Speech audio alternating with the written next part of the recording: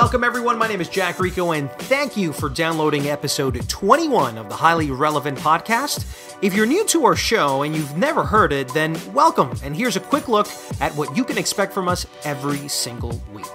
Interviews and conversations with top journalists, filmmakers, musicians, authors, and headline newsmakers about their craft, their ideas and perspectives on pop culture, society, and even some politics. A recap of the week's most highly relevant moments on our Jacked In segment, and a personal suggestion on what movies, music, and Broadway shows you should listen to and watch. In essence, we're an Hispanic-American podcast that caters to all people who have an interest in the pulse of what's happening in America's pop culture scene. Whether it derives from white, Latino, black, or others, it really doesn't matter. If it's highly relevant to you, it's highly relevant to us. Well, with that said, we have a pretty good show on tap for you this week. We interview the director of the hit bilingual film Everybody Loves Somebody, her name is Catalina Aguilar Mastretta, about creating bilingual and bicultural cinema for a new generation of U.S. Hispanics. Also, the Oscars are this Sunday, and who better to talk to about the state of multiculturalism at the Academy Awards than April Reign, the creator of the hashtag #OscarsSoWhite movement. That plus my review of Jordan Peele's black horror film, Get Out. What I'm about to do,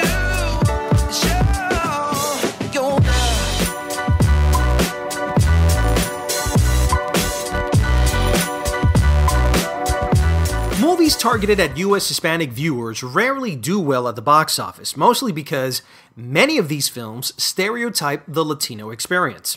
But Mexican sophomore director Catalina Aguilar Mastretta has defied those stigmas in her new film, Everybody Loves Somebody, a bilingual, bicultural romantic comedy that made a surprise $1 million at the box office in only 333 movie theaters. Here, Latinos aren't dishwashers or immigrants. They're doctors with the same shortcomings on love as anyone else. Hello! Oye, no es mexicano. No, but he has a Mexican grandmother named Jacinta. Jacinta, yes, I did. That's right. First few times I met the family, I had a Mexican grandmother. Catalina, welcome to the podcast. Thank you for having me. Well, first of all, congratulations on your box office numbers this past weekend. It made over $1 million domestically in only 333 theaters. I actually tweeted that out and got over like 800 likes, and everybody started retweeting it. Pantaleon, I think Carla, you might have even retweeted it. Yeah, I definitely did. And I was sort of taken aback by the amount of love and support on social media.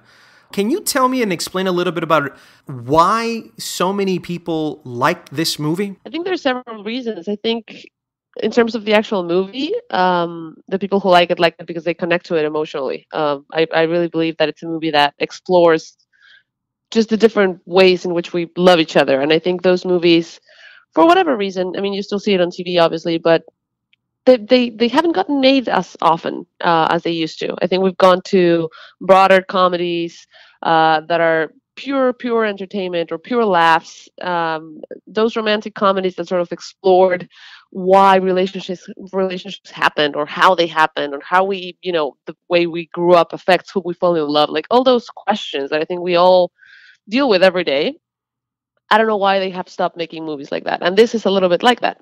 So I think on that level, it just people emotionally connect to these characters. And my favorite Twitter comment is always when someone's like, "You stole my life. How do you know exactly what has happened to me?" It's like, I love that because people are really seeing themselves in it. And in terms of what people are, I mean, I love that you got such a response to your tweet, because to me what it says is that people are glad that this experiment works. Why do you call this an experiment? Well, because it is a strange movie. Like when I look at it, I feel like I was very worried that we were alienating our audience in a sense, and that this idea of being truly bilingual and truly bicultural and not calling attention to it and not letting our audience know that this is the movie that they were going to see in many ways, was going to put people off, and quite the opposite. So I think that's exciting. To me, it's certainly exciting to know that people are craving seeing themselves on screen.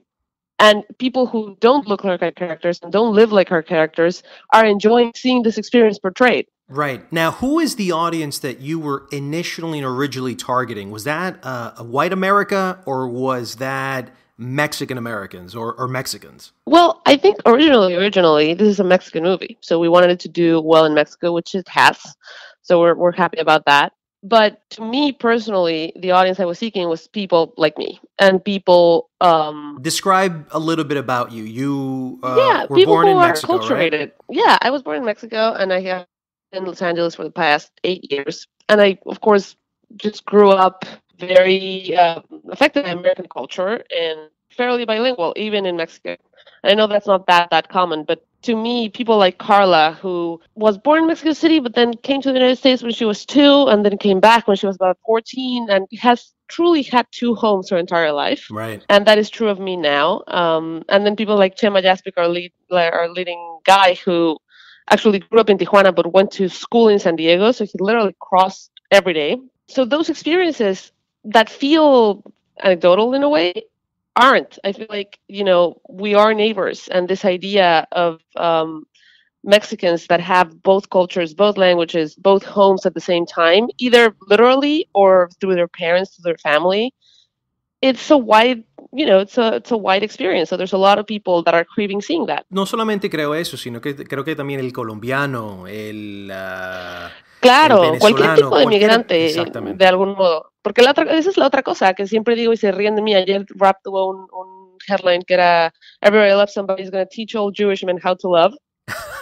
Because I always say that I grew up watching Woody Allen films and Rob Reiner films, and those are like the old Jewish men. But Nora Ephron films was not a Jewish male, but who also shouldn't have necessarily spoken to me the way she did.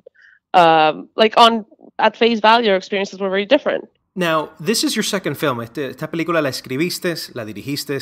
Explícame exactamente cómo este proyecto se originó. Es una película que empecé a escribir hace mucho tiempo, cuando estaba todavía, yo estudié en el American Film Institute en Los Ángeles, guionismo. Y antes de hacer mi primera película, escribí este guión como parte de mi maestría. Y nunca pensé que se fuera a hacer. Sí, es un guión en eso viejo. Y nunca pensé que se fuera a hacer. Y luego Francisco González Compeán, el productor de la película, me preguntó que si tenía una comedia romántica, porque en México las comedias románticas estaban teniendo éxito. Y le mandé esta, pero obviamente sabía que lo quería hacer en México como una producción mexicana. Entonces, originalmente la historia pasaba entre Los Ángeles y Ojai. Los papás hippies que ahora vemos que viven en Ensenada vivían en Ojai. Y era una historia de gente que vivía en Los Ángeles. Y a la hora que la pasamos a hacer una producción mexicana, dije, pues por supuesto que sí, cambiemos a la familia de vivir en Ensenada, le cambiamos el apellido y que hable en español. Y ya, hasta ahí llegó mi thought process, de alguna manera. Right. Porque era tan fácil de traducir, las emociones eran tan universales que de alguna manera dije, pues volvamos a la familia mexicana. O sea, ni me lo pregunté.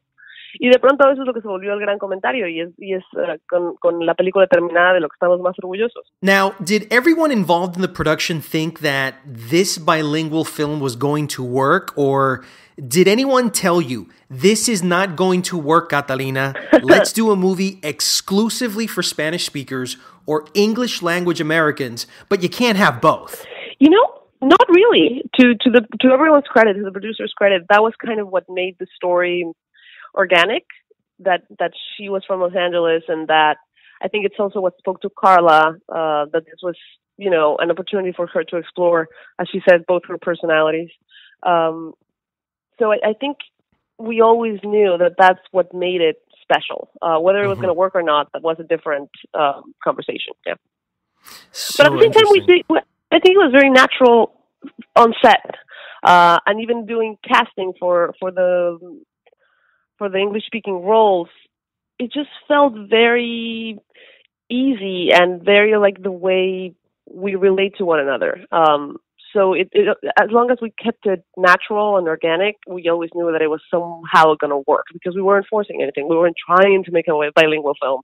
We were just telling the story of these characters who live in Los Angeles, therefore they speak English, and then go to their parents' house and they speak Spanish with them. Like, it just felt very like the way life is. Right. Now, let me ask you this, because this is very interesting to me. So many marketers, so many Hispanic marketers, and so many advertisers, and basically everybody's trying to reach the Hispanic audience, but they understand that the Hispanic audience is also a Hispanic American audience, almost like an evolution of what you and I remember of our parents being. And so little by little, I'm noticing that film is taking sort of the lead on creating that bilingual, bicultural universe, but television hasn't. Un ejemplo, las novelas. Cada vez que llega una novela, la novela siempre se siente mexicana. De pronto hay unas novelas que tienen una vibra un poco más americana. Pero ¿por qué crees tú que la televisión aún no ha adaptado ese mundo bicultural y bilingüe? Pues mira, esa es la pregunta que se hace todo el mundo. Creo que específicamente con las novelas se sabe que el público que las ve es un público más grande y cuando tienen un público más joven es porque la ven con sus papás.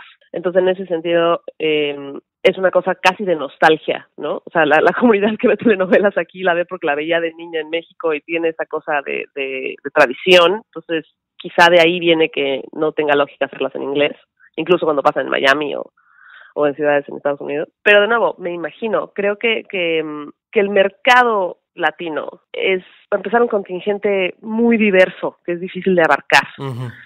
Y es por eso que ha sido difícil crear productos para nosotros, pero al mismo tiempo, en general, como comunidad, estamos mal representados.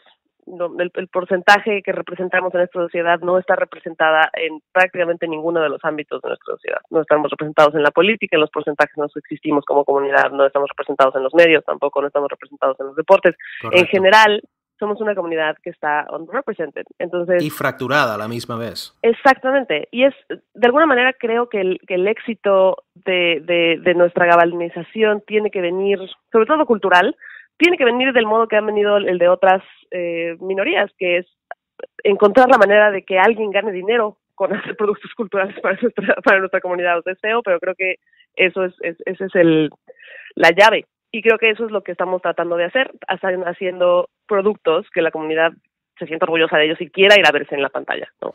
That's true. And that's what I like about it. But you were talking a little bit about flow, about the way the movie just seemed to flow properly. Tenías, las mujeres eran latinas, los novios de las mujeres eran americanos o judíos o australianos, etc. Hablaban en español, después hablaban en inglés. Can you talk to me a little bit about how you managed to establish that flow? Well, I think a lot of it was casting, in the sense that we needed people that understood this and could very easily move back and forth. Not just between languages, but just between cultures and almost like ideas of what life should be. Mm-hmm.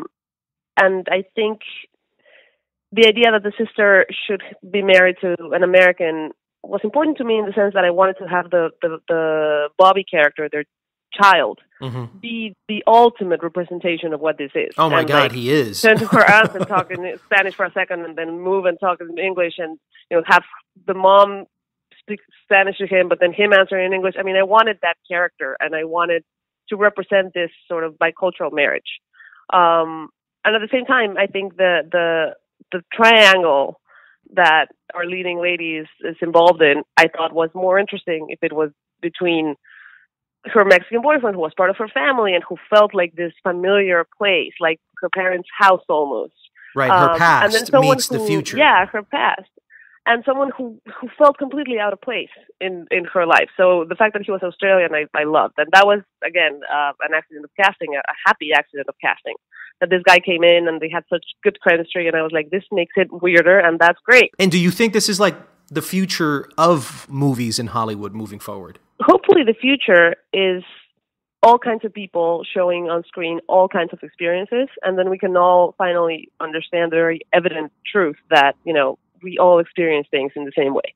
I mean, stories are meant to teach us empathy and to put us in someone else's shoes.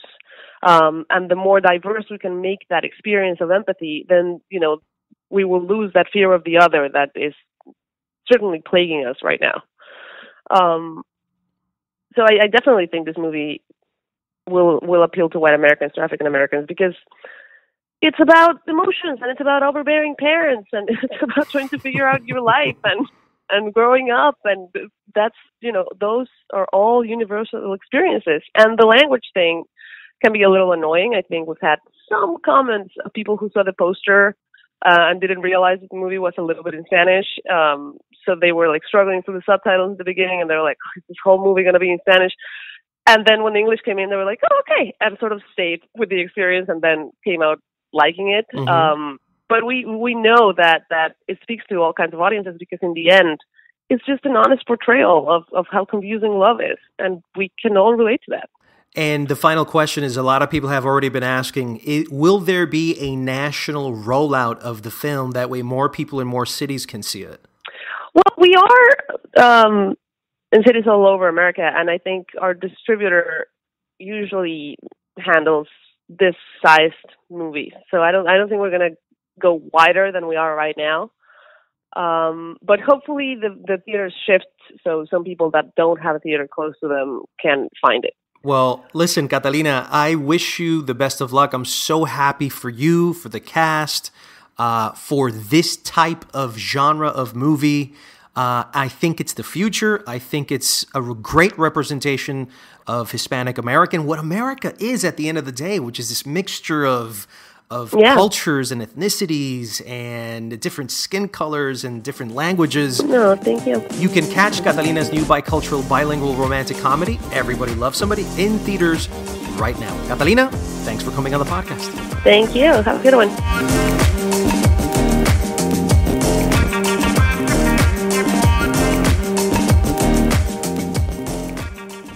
It's time for Jacked In. Let's begin with the top movie news of the week. Ben Affleck will no longer be directing The Batman. That job will now belong to Matt Reeves, who has directed Cloverfield and Dawn of the Planet of the Apes. Speaking of Batman, a Robin movie called Nightwing will be getting the big screen treatment. Chris McKay from the Lego Movie will direct. No word on who will be playing Robin. James Earl Jones and Donald Glover's voices will be joining the live-action remake of Disney's The Lion King. Changing over to the small screen, Fox's hit show Empire has cast Demi Moore for a multiple-episode role for Season 3.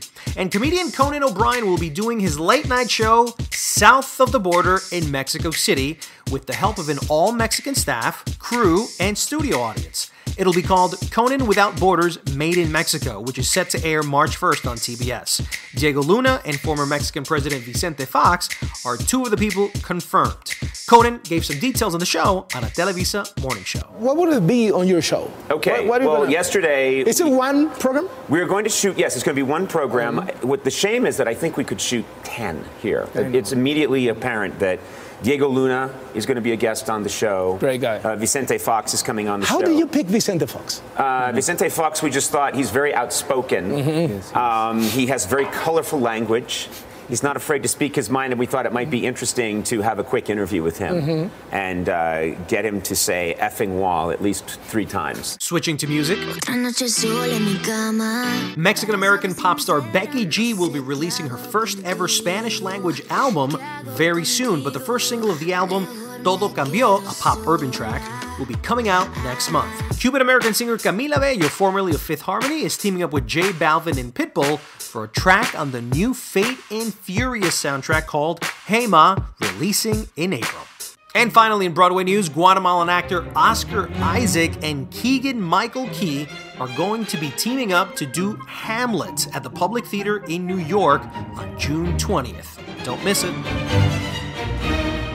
Joining me on the podcast today to talk about this year's Academy Awards is April Rain, creator of the Oscar So White hashtag and one of the more influential persons that talks about race and culture in the film industry. April, thank you very much for coming on the podcast. Thank you very much for having me. So I want to get your initial thoughts on this year's Academy Awards. I mean, ever since you introduced Oscar So White back in January of 2015, a lot has happened. Tell me a little bit about how, I guess, your perspective as an observer of having launched that hashtag. Just, words put together on Twitter. And then to see it take off the way it has and the impact that it's done for change, for good change, up to this day leading up to this Sunday's Oscar Awards. It's been an amazing ride, just one that I could never have predicted. No one ever knows when a hashtag or something they say on Twitter or any social media platform is going to go viral. And here we are still talking about this over 2 years later. So what we've seen in the 2 years since I created the hashtag with the very first tweet, which was Oscar so white they asked to touch my hair, is incremental progress. So we're probably in a better place than we were 2 years ago, but there's still a long way to go. So this is definitely a marathon and not a sprint. So what we've seen this year is we have a significant number of Black filmmakers, both in front of and behind the camera, that have been nominated this year. And I'm happy for that because it means that more folks have had opportunities. But what we also see is that other marginalized communities have been lagging behind and some even moving backward, in my opinion. So, Oscar So White is about all marginalized communities. So that's race, gender, sexual orientation, the disabled community, the First Nations folks, and specifics too. So in the nearly 90-year history of the Academy, we've only seen 4 women directors and nominated, and only one has won. So Oscar So White is about that too. Right. And so while we have seen an influx of films that reflect the Black experience this year, in 2017, I'm still waiting for a rom-com, a romantic comedy from the LGBTQIA community, and why are we still talking about first? Yeah, that's one that I'm shocked that we haven't seen it yet. Right. And it's way past time. Now, Chris Rock last year, and this is one of the issues that I had with him hosting, is that he made his monologue about race in Hollywood exclusively a binary one. I mean, like, Latinos, who are the largest minority in this country, felt completely excluded from this and the larger conversation on race in America. I feel like he had an opportunity to bring all of us together, and he just squandered it. Now, how much have you had to explain that Oscar So White and that the problems assailing Hollywood are not just a Black issue, but inclusive of everyone else? Right. It's an ongoing problem. I was a bit disappointed, to be honest with you, with Chris Rock's monologue and some of the sketches that they did, because it was not inclusive. Latinx. Right, not at all. And it wasn't just the Latinx community that felt slighted, but the Asian American Pacific Islander community as well. If you recall those skits with the little kids playing the accountants, and it was a bit offensive there as well. Yeah, I do remember that. And so I got a lot of pushback that night from the Asian American Pacific Islander community saying, why haven't you been sticking up for us too? And as if I had anything to do with Chris Rock's monologue. But you've become the face for that movement. I guess Oscar So White is really a minority movement. Well, it's a marginalized community movement. So, I don't like to use the term minority because, as you rightfully pointed out, the largest growing population in this country is the Latinx community. And we also see that with respect to purchasing power as well. So Black and Latino specifically, and Asian Americans, if you add those three groups together, huge. We are the majority with respect to theater goers. So I don't like to use minority. I like to use, underrepresented communities when talking about our groups. Now, again, Oscar So White is about sexual orientation and gender and so on. But I spend a lot of my time fighting back on the issue that this is not just a Black and white thing. And I don't know if that's because I'm a Black woman and Chris Rock was a Black man, and and obviously, with enslavement and what's going on and what has gone on in this country, people automatically think Black versus white just because of our storied history. But I would love to broaden the conversation. Let's talk a little bit about progress. How much progress can you then encapsulate into the moment that you introduced Oscar So White up to now? Are you satisfied with the amount of progress that has been done? And if there's more progress to have, how much more do we have to? How long will this conversation, do you think, take? Right. I'm definitely not satisfied, and for several reasons. One good year of movies that reflect the Black experience does not make up for nearly 90 years of underrepresentation just for Black folks. And again, we're still waiting to see so many other marginalized communities. We Black folks are not a monolith for all races or all marginalized communities. So we even see a step was taken back in 2016 and going into 2017 for the Asian American Pacific Islander community. So movies like Ghost in the Shell with Scarlett Johansson coming out this year, and The Great Wall with Matt Damon, in which the Asian American or Asian culture was appropriated inappropriately in these movies, is actually a slap in the face to the AAPI community. So the work for me continues, because until everyone can go into a theater and pay their hard-earned dollars and see themselves represented on the screen, not just, during award season, but in the middle of March or in the middle of any other month of the year, then we still need to have this conversation about diversity and inclusion. I also want to make very clear that, all of the movies that are nominated this year that reflect the Black experience were in production or pre-production before January 2015, when the hashtag was created. So I don't take credit for any of that. Moonlight and Hidden Figures and Fences and some of the other movies would have been fantastic had they been made in 1996 or 2016. Right. Wait, which is, one of the things that I keep on telling my Latino community brothers, where I go, guys, we barely made any movies that merited that. So you also kind of got to make the movies, and it speaks to a whole deeper conversation about not necessarily nominations and award shows and whether we're represented appropriately or not. This is really about being given the opportunity to tell our stories from wherever you may be. And I think that's the problem, is that it's been a struggle with Hispanics to even make these movies to then be considered for Oscar awards. Finally, I did want to ask you this. What advice do you have for media, film bloggers, film critics that are diverse? What do you have to say to them? How much more do we have to do as a community to be able to influence and be able to support also you in this process of diversifying Hollywood a lot more? I would say use the platform that you have.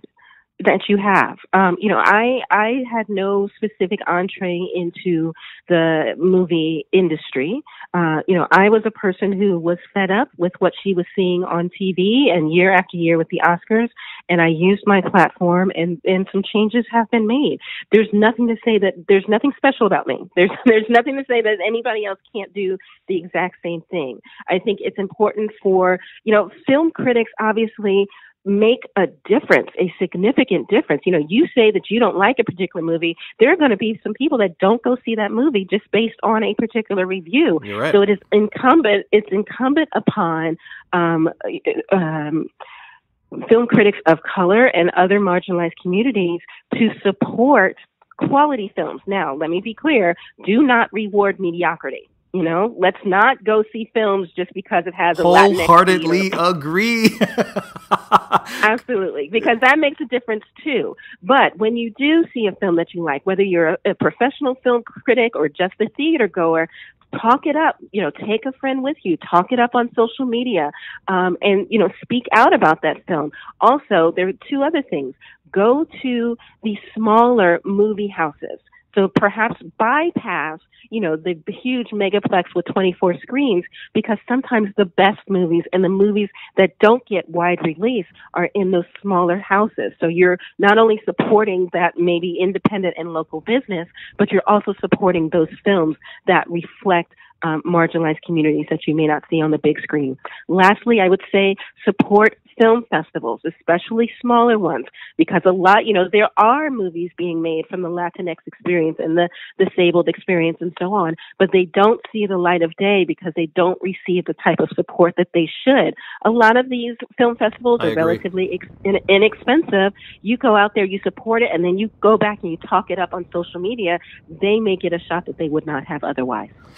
April, so are you headed out to the Oscars for this Sunday? Are you getting the red carpet treatment from the Academy? In 2 years now, I have never heard from the Academy at all. Interesting. So not even a sit down to talk there. a little bit more about what you're doing, huh? Not even an email. I'm and I think shocked. part of that is Okay. I think part of that is that the Academy wants to be seen as having made these changes on their own and don't want to say that they're actually caving to public pressure. Yeah, sure, so because they came up with it way before you came out with Oscar So White, as opposed to all these changes timing having... is coincidental. The timing is coincidental. But I will be in LA, and I will be live tweeting the Oscars for OK Player on Twitter. And I will also be doing some live segments on BBC World TV on Sunday night. Well, we're going to be watching, we're going to be supporting, and we'll be interacting with you. So thank you so much, April, for coming on the podcast. Absolutely. Thank you.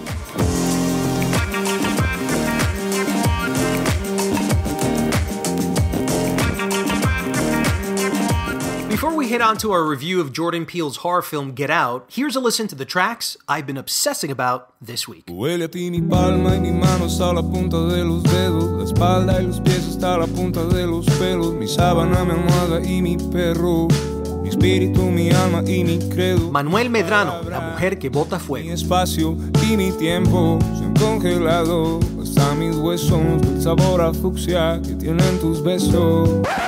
I'm only coming out to play. Nothing more that I hate in this life. Anderson .Paak, Am I Wrong? I only have one to make. You can open your palm, waiting to catch a break.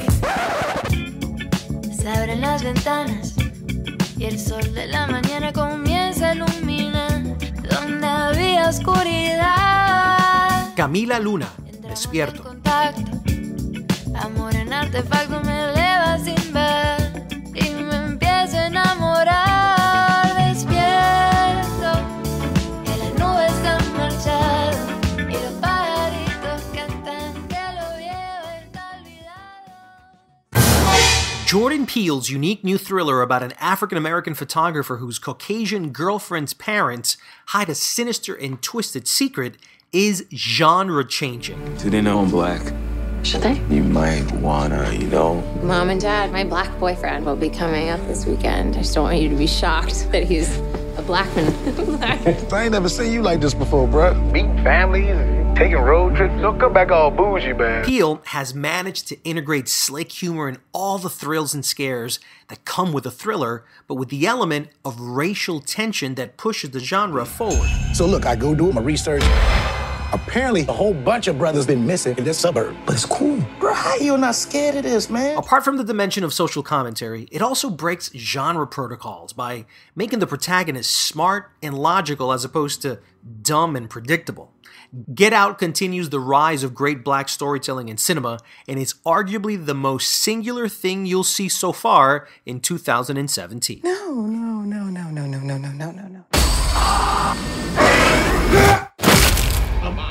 Terrible thing to waste. And that's how we finish it, folks. Thank you for listening to the 21st episode of the Highly Relevant Podcast. I want to thank Catalina Aguilar Mastreta and April Rain for also joining me on the podcast this week. I hope you guys liked it. And if you want to reach out, I'm on Twitter. Go ahead and look me up at Jack Rico Official. Also, please subscribe and leave a review. We're now on Spotify, Google Play, Stitcher. We're basically on all of it. See you again next Friday on another episode of Highly Relevant.